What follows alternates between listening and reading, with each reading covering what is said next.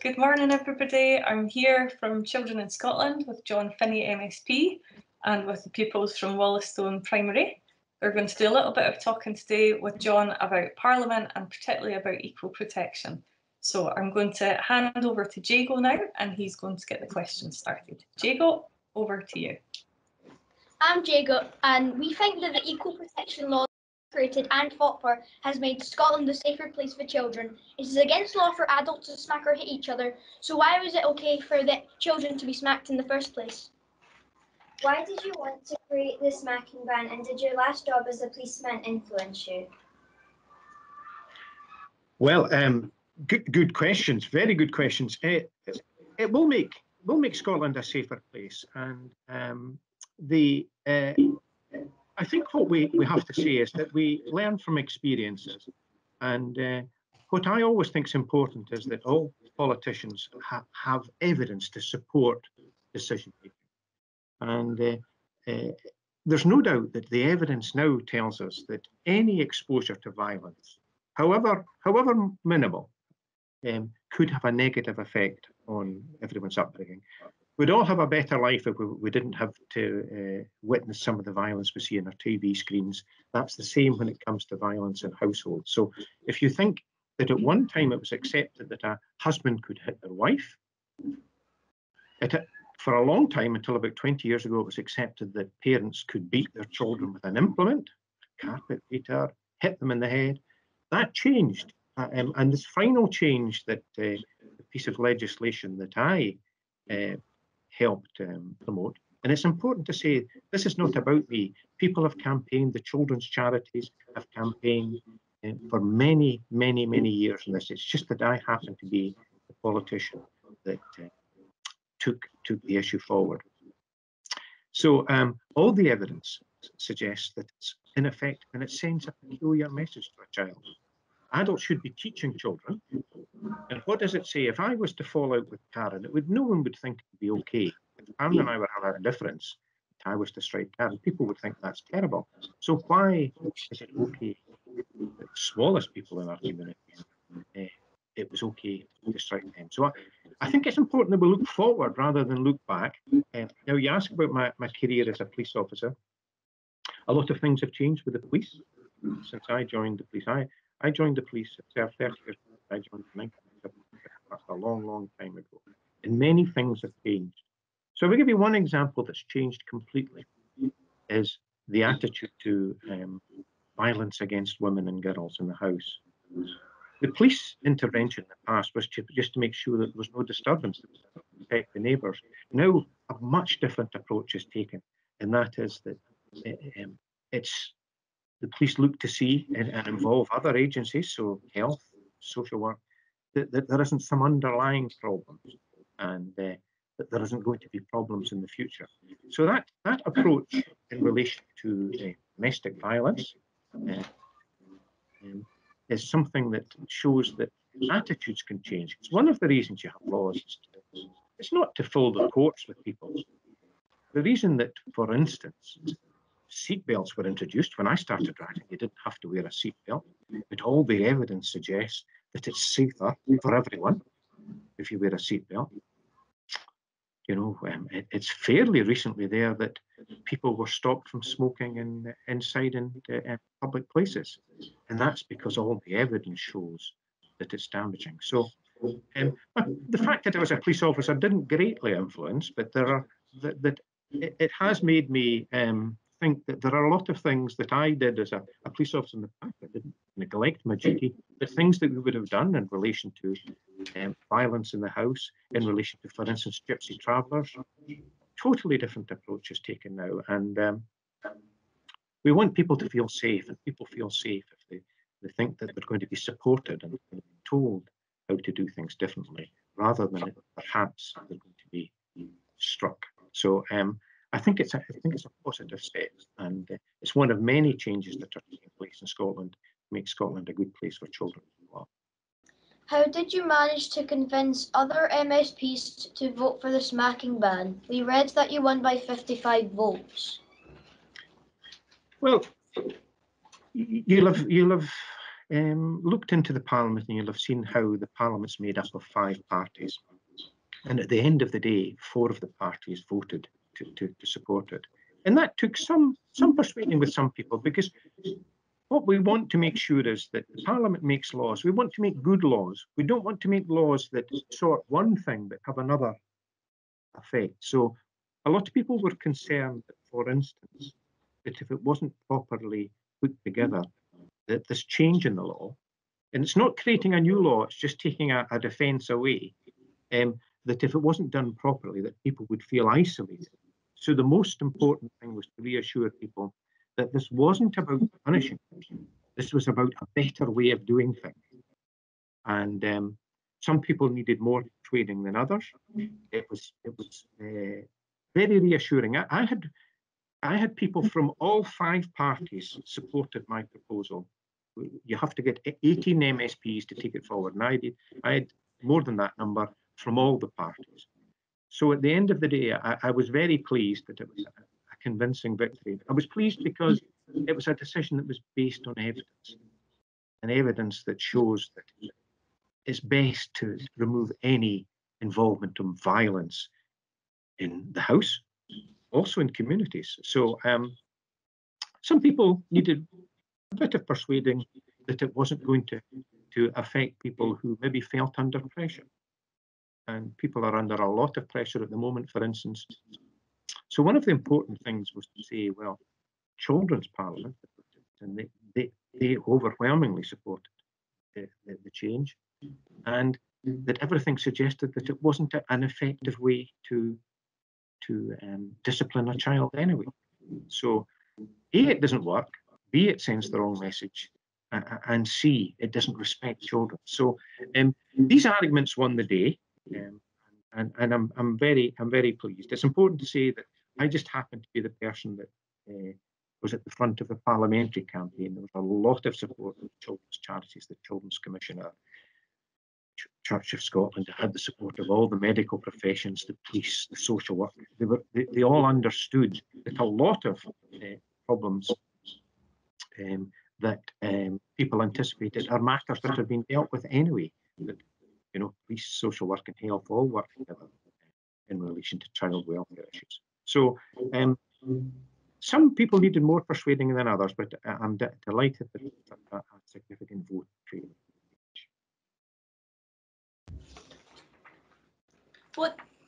Why do you think that the Conservative MSPs did not support the Equal Protection Bill?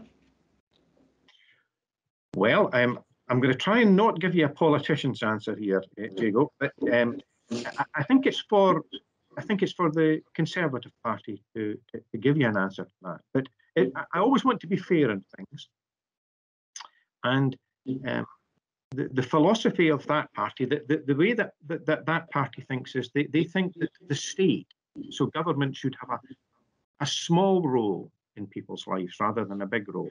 So they thought that this was interference with families. Now, whilst I don't accept that argument, because of course the government has a role in providing health, education, and making communities safe, whether that's by the police or the fire service. Whilst I don't accept that argument, I would understand that that's their main basis. They felt that people would be criminalised as a result of this change in the law. And that's not what the purpose of the change in the law is. I mentioned, for instance, seatbelts. The idea of people being safer in motor vehicles with seatbelts wasn't so that the police would be charging more people, there'd be more people in courts. It was to say, look, everything suggests this is a better way of doing it. So trying to be fair, I would understand that to be their position. I don't accept it. How does it feel to make Scotland the first country to ban smacking? Well, we're actually the 58th, Caroline. I am the first in the UK, and Wales are on their way to doing it, and we followed the Republic of Ireland. It actually felt very good. It felt very good. I felt very humbled because I keep saying, and this isn't false modesty, that I just dealt with the parliamentary bit of it. All the bringing together to the research, there was a lot of campaigning went on with NSPCC, Children First, Bernardo's, the Children's Commissioner, and others who really wanted to ensure that we were doing our very best for children. And of course, if we do our best for children, who are the future of our communities, we're doing the best for our communities too. So yes, it felt very good, but it's not about me. It's just my name that's on the paper. It is about what the result means that communities are going to be safer, our children are going to be treated more appropriately, and better ways of happy, harmonious households. When we were learning about the Scottish Parliament, it gave us a bit of understanding about politics, and we would like to ask you some questions about your life as a politician. What motivated you to join the SNP? Well, I became involved in politics as a teenager when I lived in Oban in Argyll, and I had always been concerned about, well, I became increasingly concerned, excuse me, about nuclear weapons. Now, at that time in Argyll, and Oban's in the county of Argyll, on the Holy Loch, the US military were there with nuclear weapons. And I was aware that the UK government supported that, and that my view was that there should be no nuclear weapons. That's still my view. My view was that although I never ever considered myself British, that I thought Scotland, as an independent country, would be a good way of taking control of our own affairs, but also ridding Scotland of nuclear weapons. So it was these two issues coming together, and I have to say that would have been 1973, 1974, something like that, 73, and I'm still committed to both these causes. I'm delighted that nuclear treaty bans can come in. I'm delighted that what was seen as a minority of people supporting independence is now and consistently as being a majority. So these were the two issues that brought me into politics. And then I had a career as a police officer, and part of that was as a police federation official. That's like a trade union.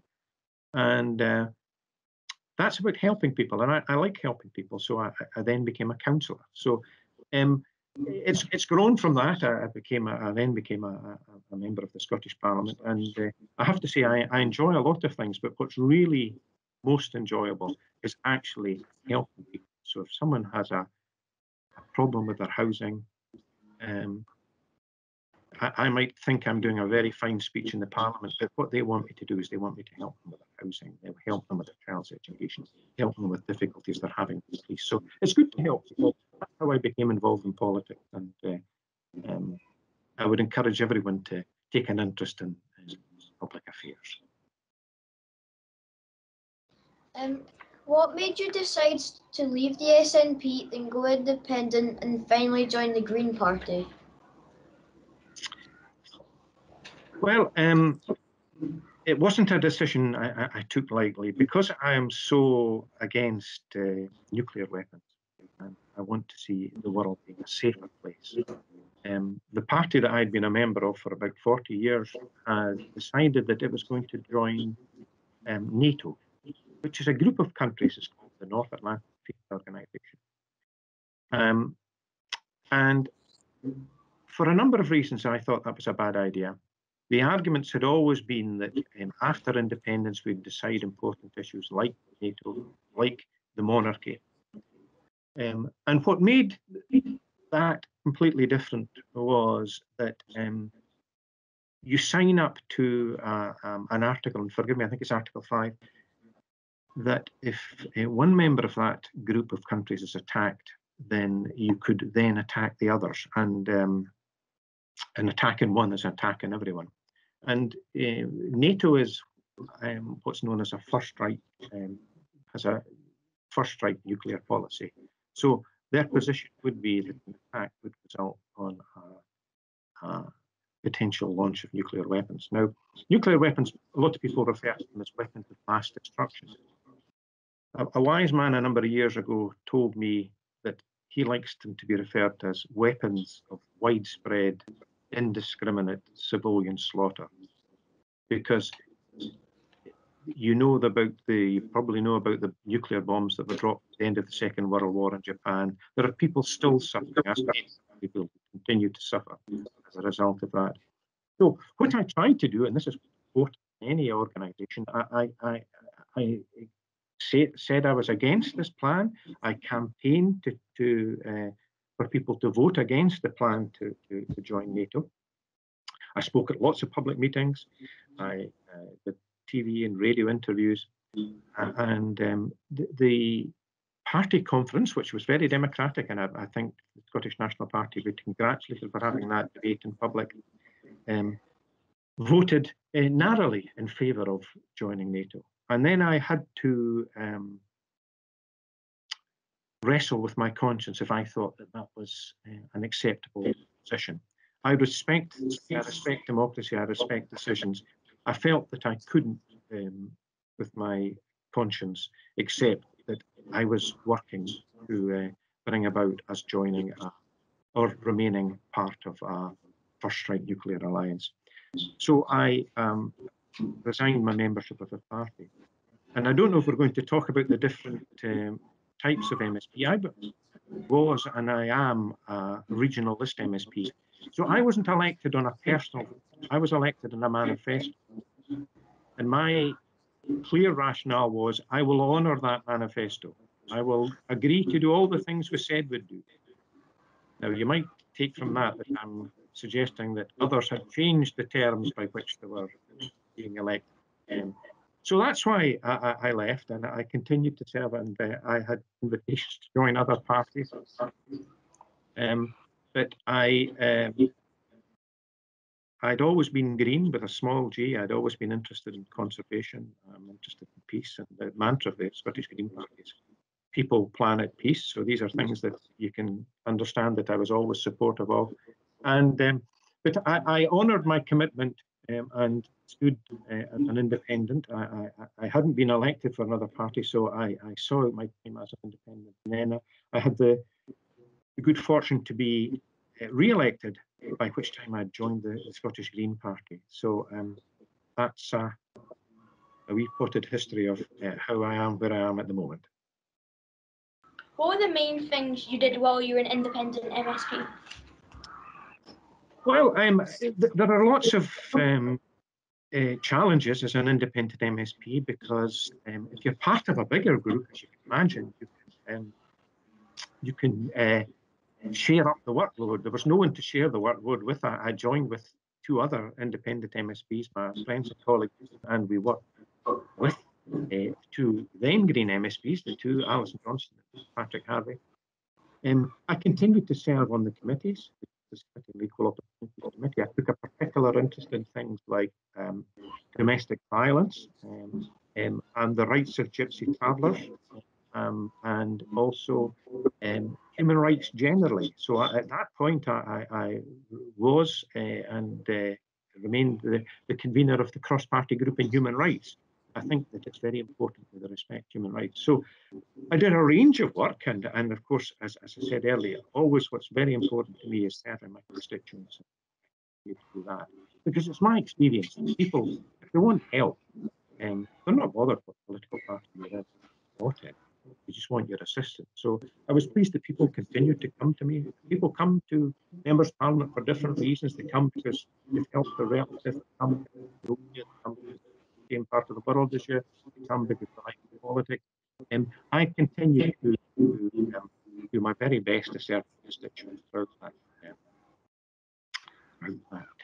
period. So that's what I did. What were your thoughts on the environment before joining the Green Party? Well, I was always very environmentally minded. My father was a forest worker, and then he was in the latter stages of his life, he was a gardener. So I was brought up in a household where there was a lot of respect for nature and for the environment. My father probably would have been a member of the Green Party, I think, if it had existed then. He certainly maintained a keen interest in what's called the Ecology Party at that time. So I always had that background of interest myself. I'd worked in a farm. I'd worked in the Forestry Commission. I was born and brought up in the countryside. So I've always been environmentally minded. I remember as my time as a councillor opposing a major project that everyone was very enthusiastic about and remain enthusiastic about, because my concern was that we were going to be putting concrete on agricultural fields that should be growing food, and that still remains my position, and that is about where now the University of the Highlands and Islands is placed. So similarly, I'm a great lover of trees, and my interest in any planning matters that came within my time before joining the Greens was to ensure that environmental impact assessments were done, and that I campaigned about tree preservation orders in my time as councillor. So I'd always get that background. And the People, Planet, Peace mantra of the Green Party, the peace bit was covered. I'm a member of CND. I may or may not have been at that time. I don't recall. I opposed the Iraq War. I'm very keen to promote reconciliation and peace initiatives. So I haven't moved a great deal in my political thinking. And of course, parties share ideas. It's not, parties don't have a monopoly on ideas. You know, there's a number of parties in Scotland that support independence. There's a number of parties in Scotland that support the continuation of the gas and oil extraction. So no one party has a monopoly on ideas, but I was always environmentally minded, small, G, green, all my days, I think. What is your main focus in the Green Party at the moment? Main focus at the moment, is the legislation that's going through the Justice Party. So at the moment we're dealing with defamation. This is a law that it's a balance of, like a lot of laws, it's a balance. It's a balance between people's right to say what they want and people's right to defend their reputation. So that's a piece of legislation we're pushing out. That's taking a lot of big piece of work we're doing in the Justice Committee at the moment is about hate crime. And that is a problem in all our communities. But one of the challenges is that in trying to address the issue of hate crime, people being horrible to other people on the basis of race, nationality, religion, disability, gender, whatever, is that we don't inhibit free speech. So a number of people are concerned that, for instance, it might impact religious groups in a certain way. I was looking at the papers just before I came on here on Tuesday, and we are going to be hearing from a number of religious groups, the arts, the world of arts, who feel that some of the legislation might impact on how they go about their business. So that's the main work at the moment with Justice, with the Rural Economy Committee, which I'm also a member of. There's a lot of issues around my concerns about the UK, the United Kingdom leaving the European Union, and the implications for food producers in the Highlands, because they're building massive car park in Kent to house up to 2,000 lorries. And I don't want lorries that are taking seafood from my communities to France, Spain, to sit in a car park in Kent with all their produce rotting. So that's an interest of mine. Also, we're doing a ferries inquiry into the construction, some of the problems around the new ferries, and with suggestions about how to go in the future. I'm also the convener of the Parliament's the Justice Subcommittee on Policing, convener of that. And what we're looking at that is some of the implications of the United Kingdom leaving the European Union. And as with a lot of things, I'm disappointed to say that they've not been engaging with the Scottish authorities in that.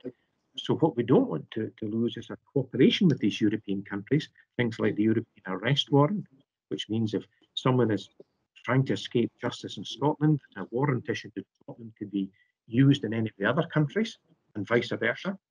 And also cooperation between the judicial systems, so the courts and the prosecutors.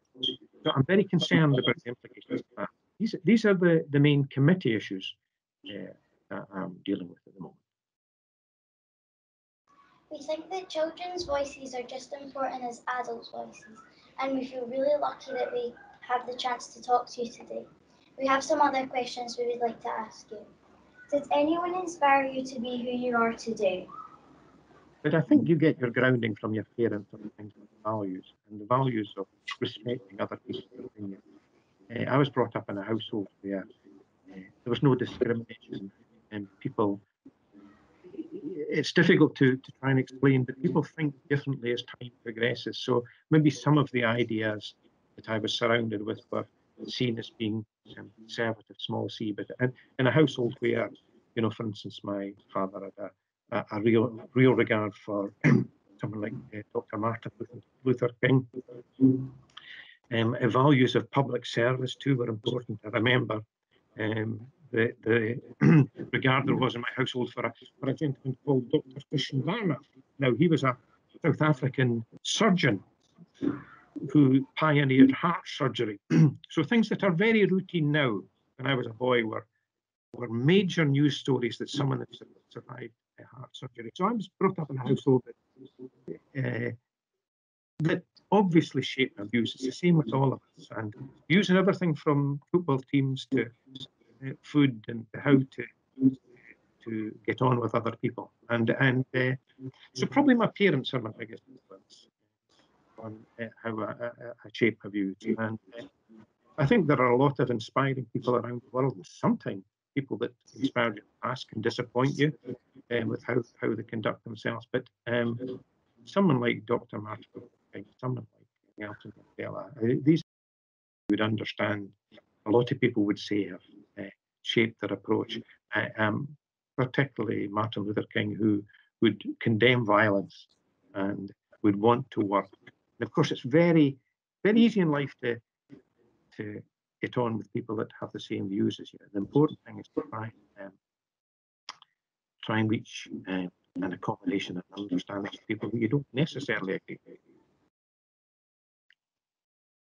Who has supported you most throughout your journey in the Parliament? Oh, I think without a doubt, my wife. It's a very odd lifestyle that a parliamentarian has. I would normally leave Inverness on a Monday afternoon or a Monday evening and get the train to Edinburgh, and I wouldn't be back till late on a Thursday night. So, and then, of course, when you are back, people understandably expect you to be involved. And because of the area that I represent, the Highlands and Islands, everywhere from the very north of Shetland, which is nearer Norway than Inverness, where I'm speaking to you from now, to Dunoon, Cowell, which is just across the water from Glasgow, effectively. A huge area, so I would often be away. So there's no doubt that my wife has been a big support, as she was when I was a police officer, and indeed when I was a councillor, because there's a lot of evening meetings then, and meal times are juggled around things like that. So biggest support has been my wife. Of course, I've been fortunate to have support and confidence in the Parliament from more than one party, and people might think that politicians argue with each other. What you see quite often is what I would refer to as theatre. Parliament's a lawmaking institution. It's a place where we scrutinise public services, and in the committees where the vast majority of the work's done, people work very collaboratively together and want to make good laws and want to ensure that things come to the very best they can be. What do you think makes a good politician? I think the most important thing is to listen, first and foremost, and to not think that everything is about scoring points. I think I said to you earlier that a lot of parties share common ground on issues. And probably the one thing that disappoints me most about politics is that when we work, sometimes in private, we don't do a lot of our business in private, in the parliamentary committees, we work very collaboratively. We then go into the chamber and some people act like they were sworn enemies, and it's not about that. So listening is a very important skill. If I tell you that, for instance, in relation to constituency work, my experience is that a lot of people come to get help because they've not been listened to by the council, by the police, by the education authority. And part of that sometimes about bureaucracy. So the form that everyone wants you to fill in for about schools or about health doesn't cover all circumstances of the individual case. So listening.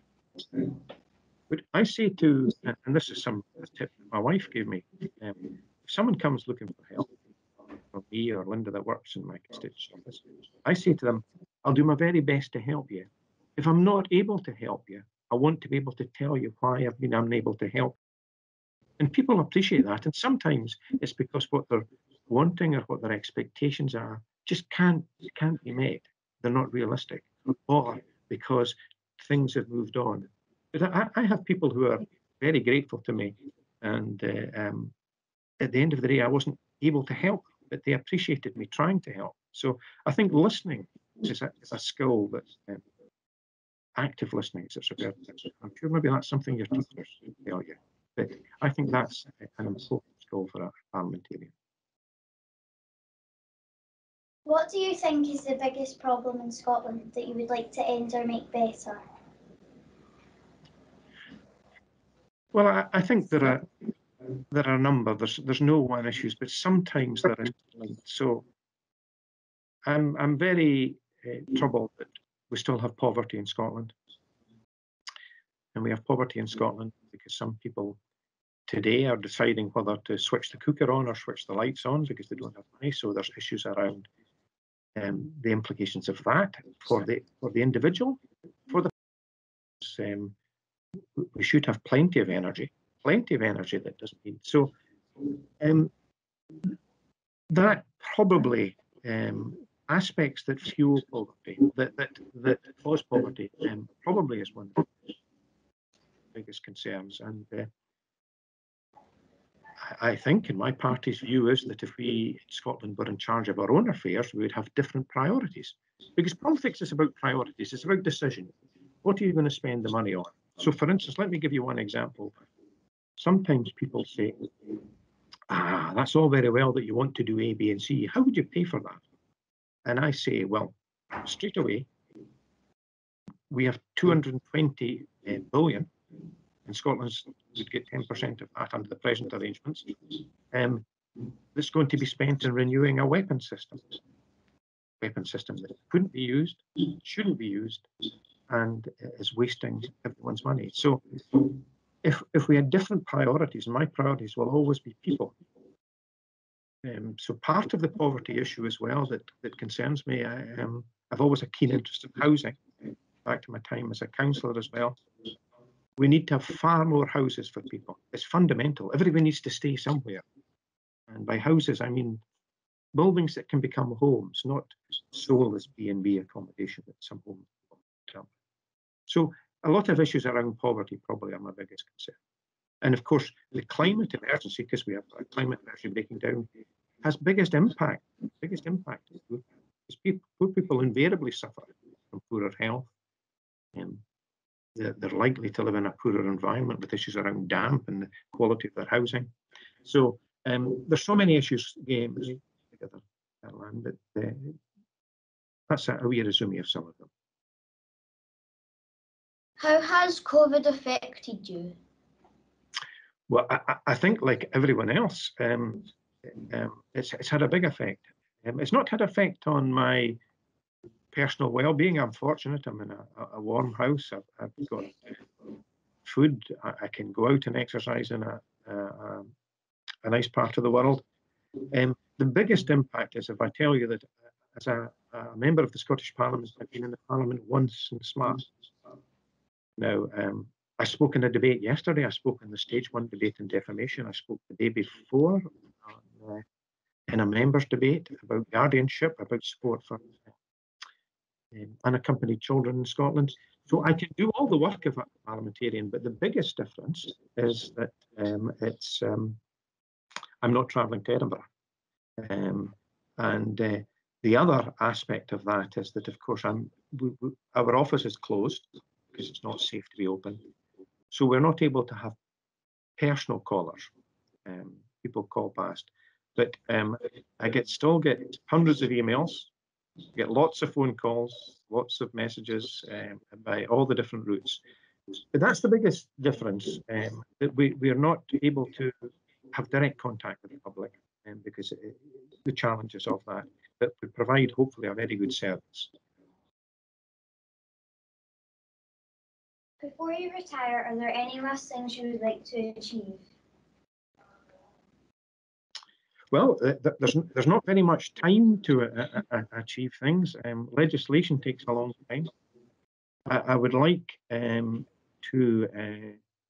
ensure that the hate crime bill goes through, because although there's some understandable concerns about it, I think we want to send a very clear signal to people, and you'll understand that it's not a middle-aged white man that gets abuse. It's often people from all the technicalities have very unpleasant lives as a result of hate crime, which affects all our communities. So I'd like that legislation to get through.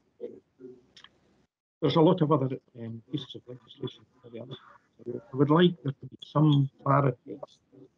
I've been pushing very hard to get a UK government minister to come to the Rural Economy Committee, so as I can ask questions about our farming and fishing communities. They've not been helpful. Let me not put it strong as that. They've not been helpful. So I'd like to have some clarity for the constituents in that. These would be probably, and I would hope as well, before the end of term, to still continue to provide a good service. It's only up until March, because after that, you're no longer an MSP. You can only deal with existing workloads. But who knows what will happen between now and then. But there's plenty of work to be doing, and I'm very keen to work with others to ensure that the bit of a rush of legislation that we have at the end of any parliamentary term, that it's good laws that we make. What might you do after you retire? I'm going to go and see my grandchildren, excuse me, after I retire. They live in Catalonia, meantime in the north of Spain, and I've not been able to see them for a year. So I'm very anxious to go and visit them. I've no plans. I've worked since I was a teenager, and I don't suppose I'll do nothing, but I've no plans to do anything immediately other than get away with Mrs. Finnie on a holiday and see my grandchildren, and obviously their mum and dad as well. But, that's the main aim. No plans beyond that at this time. Hugo. If there was one thing in the world that you would like to change, what would it be? I would like to see everyone on the planet have healthy lives, have enough to live by, and to stop destroying our planet. These things would all link together. And if we did that, there would be less reasons for conflict. Because in the past, there's been disputes about oil and gas reserves. There's been wars about oil.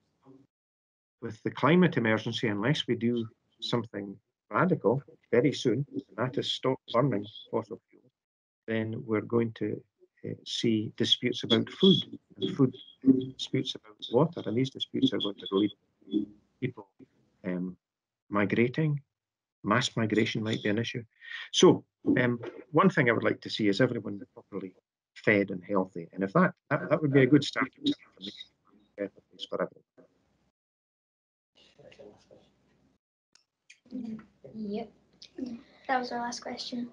Oh, can I thank you all very much indeed for your questions. Excellent questions, and I think there's a few budding journalists among you there. Did you put them together yourselves, or did you work with the class to do that? We put them together. We did them ourselves with Mrs. Robertson. Yeah. Mm-hmm. Well done, Mrs. Robertson, helping you along with that. That's very good, and I'm pleased that one thing I wanted to say about Parliament is the Parliament isn't a fancy building for fancy folk. The Parliament's your Parliament, and I don't know if you've been able to visit yet, but hopefully you will visit. That's what I like about the Parliament. It's a place where at night have meetings with all sorts of. It's important that people participate in democracy and understand that that's your building. It's not some sort of fancy place that isn't accessible. It's got to be accessible to the public to be meaningful. Thanks very much for your question. And I'm sorry I'm squinting through. That's a rare bit of Inverness sun there. Lucky you. Our sky seems to be quite dull. Yeah. A bit grey. At least it's not raining though. Yes. So I'm presuming that you don't spend every Friday interviewing politicians. What is it you're missing, if missing is the right word? I think we're missing maths just now. Oh, right. Oh, well, I'm sorry about that. We're missing break. You missed it. And You our get a break, don't maths. worry. We missed both. Thanks very much indeed for your questions. I don't know if is Karen going to rejoin us? Yeah, I am. I'm actually here, but fortunately, if anybody's camera was going to fail, it's mine. So that's actually good news. I'd rather mine went out than yours went out. So the only way I can restart it is by rebooting my computer, and I definitely wasn't going to do that in the middle of your conversation. So I'm still here. I've been loving listening along and learning all about everything you've been saying, John, and seeing you all asking your questions. So I'm going to say thank you from Children Scotland to all of you, especially to Wallacestone, to Mrs. Robertson and the others that are hiding in the background there. So thank you especially to you as pupils for giving up your maths and your break. I hope you're going to get it afterwards. Yes, they will. Well, you've got it on camera now, so they've promised you a break, so you have to get it. So, but we'll say thank you to all of you. I hope you have a lovely rest of your Friday. And John, big day tomorrow. And I hope you enjoy your retirement and fingers crossed your trip to Spain when it comes around, when it's safe. Thank you very much. And thanks to everyone at Children in Scotland and to Wallacestone pupils and staff. Thanks for your time. That's okay. I'm going to stop recording now. So thank you very much, everybody. Thanks a lot. Thank you. Thank you. Thank you. Bye-bye.